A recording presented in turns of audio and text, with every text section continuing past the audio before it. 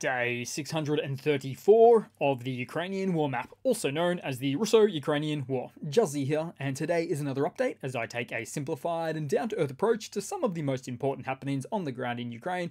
So starting off, once again, we'll take a look at those Russian losses, as currently Russia sits on more than 318,000 military personnel losses.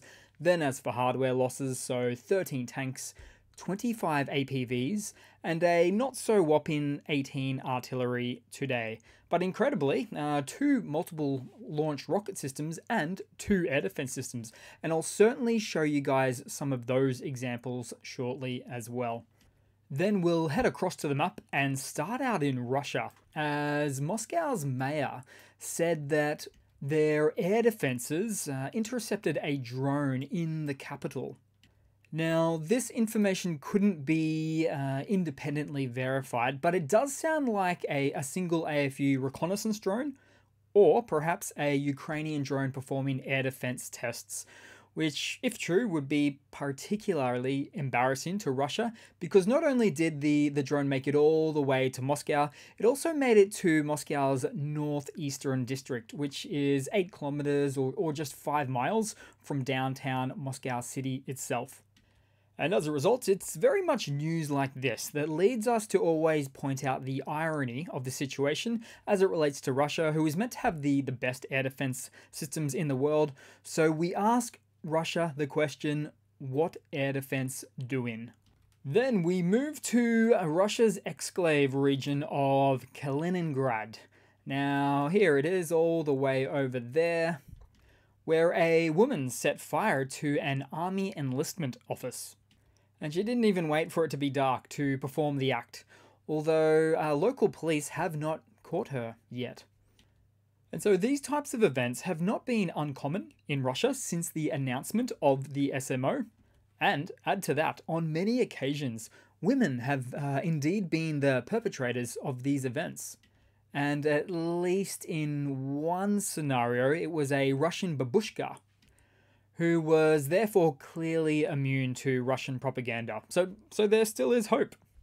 Then we'll head back across to the Ukrainian map today, start out in the Donbass. So there's been a few bits and pieces of updates here in the last day. So starting out in Bakhmut, in its northwest, there was a small expansion of the Ukrainian forces recorded, although this may in fact have been a clarification for frontline updates. Then just south of Bakhmut, so here we go, as Russia made a southern push from the very northerly settlement of Klishchivka, as it went from a bit of a pocket grey zone, and I'll see if I can show that there. There we go, over the last 2 days, to all the way up to the train line, but also an expansion there just below the Ukrainian high point. But also, around the same time, Ukrainian defense forces repelled Russian assault attempts near to central Kashivka as well. So certainly not a dull day in this region.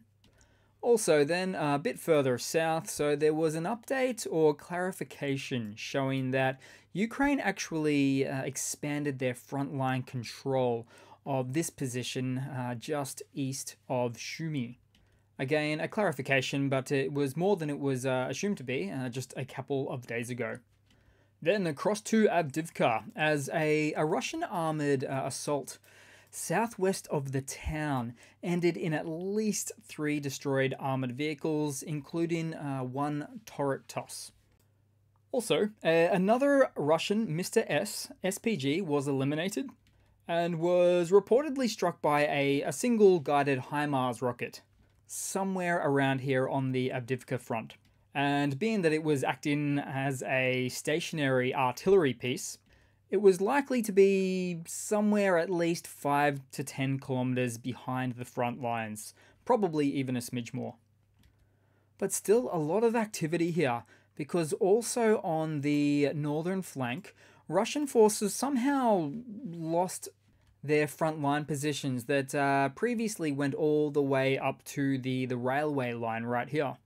But then in some back and forth engagements, the Russian forces made a discernible 500-meter or so push just south of Vesele.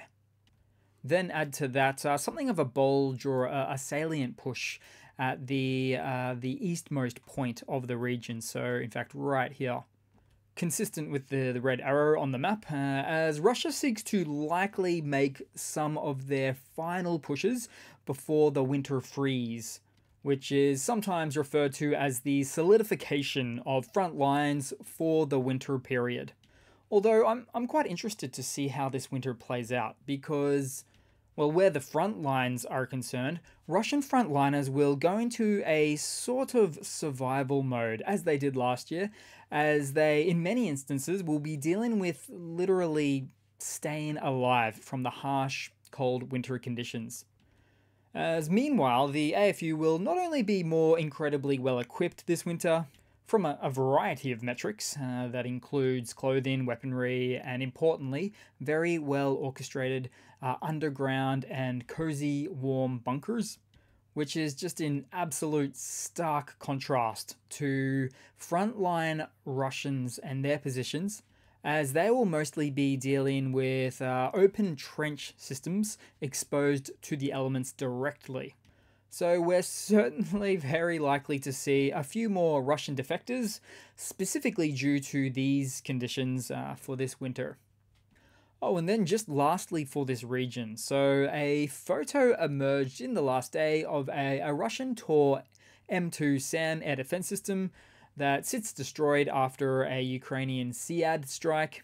So for instance, an AGM-88 missile, which is a high-speed anti-radiation missile designed specifically to destroy these machines.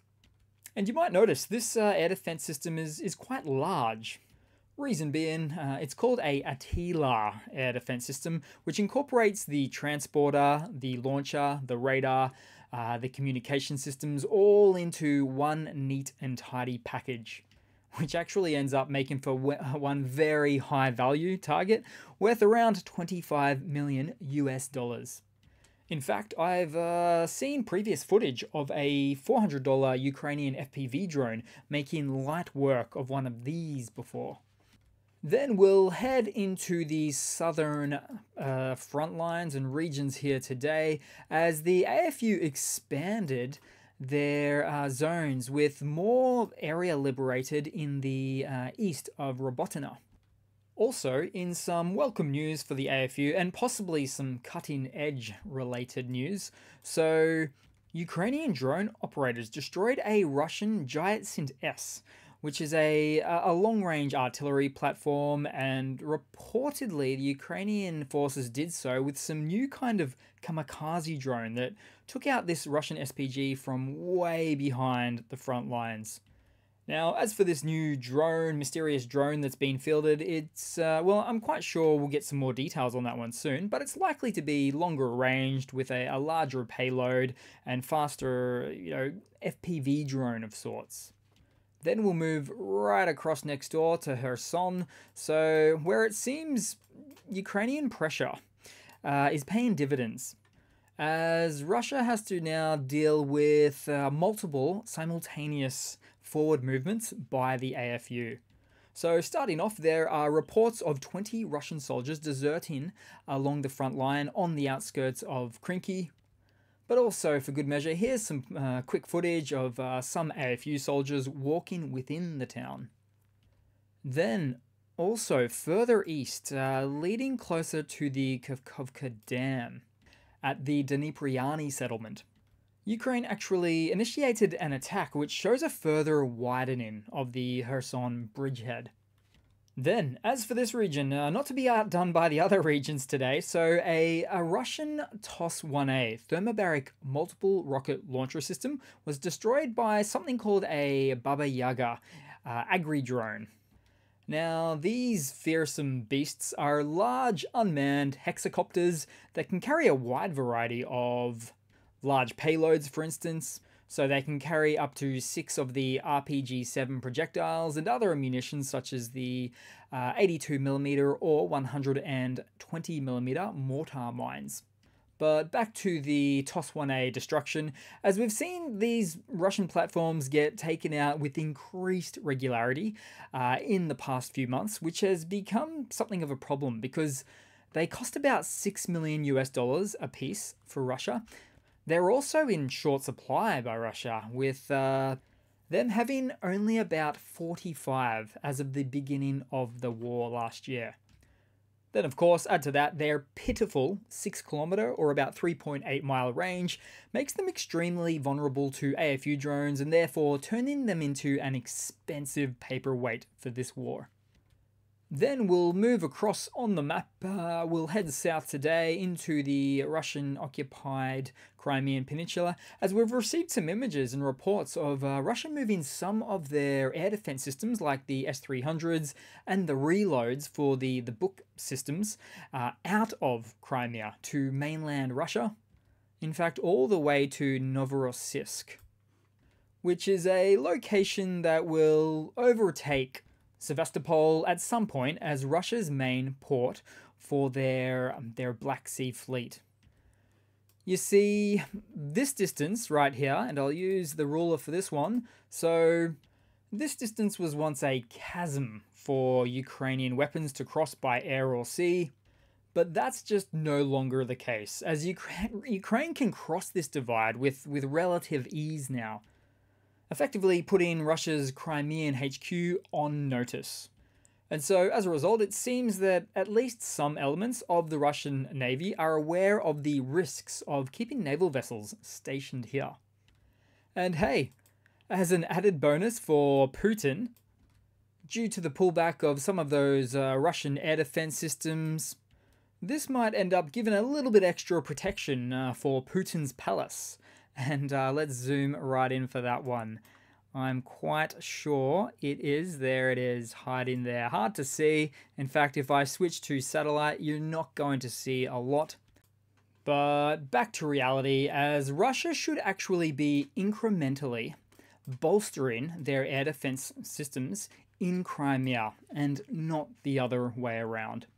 Then we'll head across to some news for today. So, starting out, the Netherlands has made room for 2 billion euros of aid to Ukraine for their 2024 budget.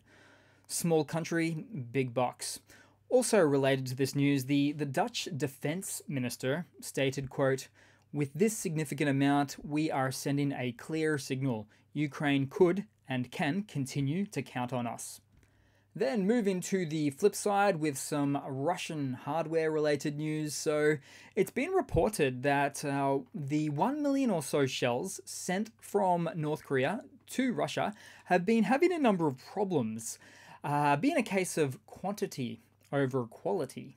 As it's been noted on the Russian side that a significant portion of these shells, these artillery shells, have not been fitting properly or leaving gaps in the barrels that have led to explosions of those artillery barrels. You see, you only need a slight gap in the barrel for gases to escape on the sides of the shell instead of creating a tight underneath thrust, which can cause the barrel to split and literally blow up.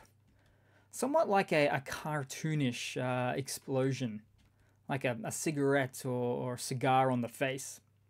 And this is just another example of how the daily lost numbers, those updates, can wildly be considered a conservative figure, because there's no way that we can fully account for what's actually happening on the Russian side, except, well, but to know that it's happening.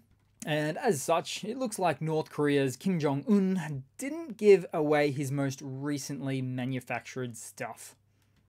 Then moving across to some more news. So Igor Girkin has announced from prison that he will be running for president in the Russian 2024 elections.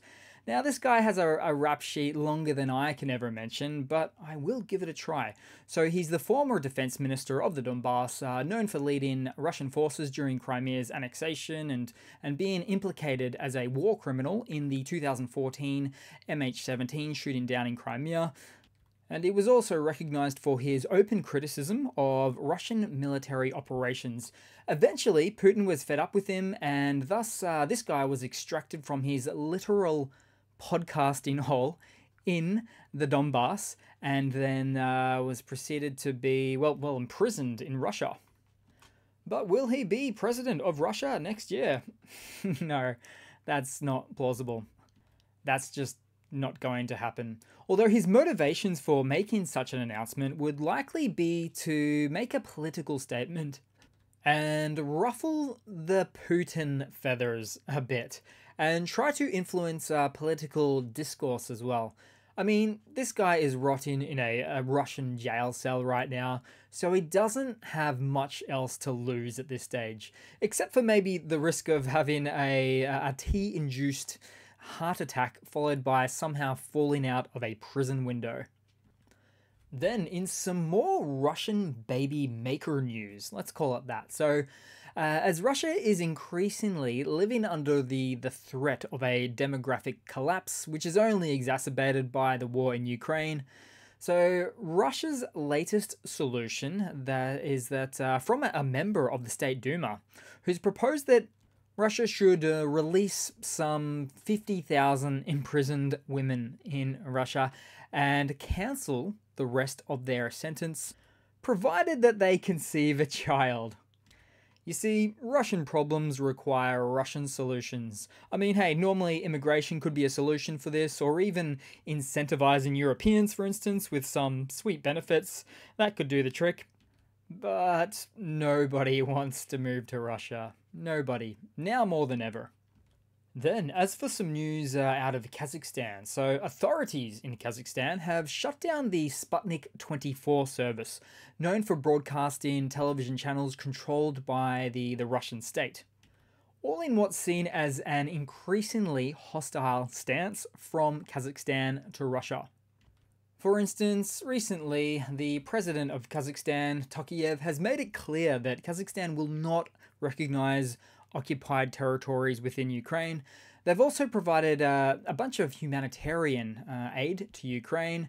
Also, more recently, Tokayev snubbed Russia, as during a meeting with a Russian delegation that did include Putin, he chose to speak Kazakh, even though he speaks Russian fluently.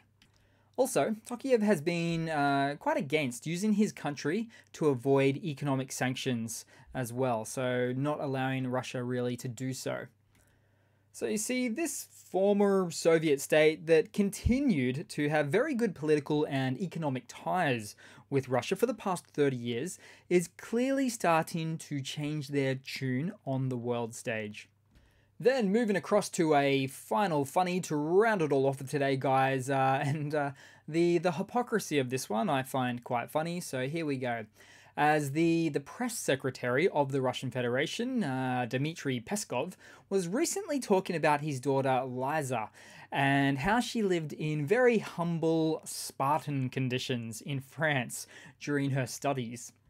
But the internet has been very quick to point out several images of her very, shall we say, challenging lifestyle in the country, which included expensive cars, private jets, spacious apartments, and designer clothes. Which is just so typical of a Russian oligarch's offspring that studies abroad. But it's all about framing, isn't it? I mean, we could say that she was forced to drive a car without a roof, drink old wines, eat moldy cheese and fish eggs, and then pretty quickly you start to feel sorry for her. And so ultimately, you're going to be very hard-pressed to find the children of any press secretary elsewhere on the global stage living in these kinds of lavish conditions. And I'm sure this wealthy Russian oligarch that is Peskov has also been earmarked for some later ICC or The Hague treatment later down the track as well.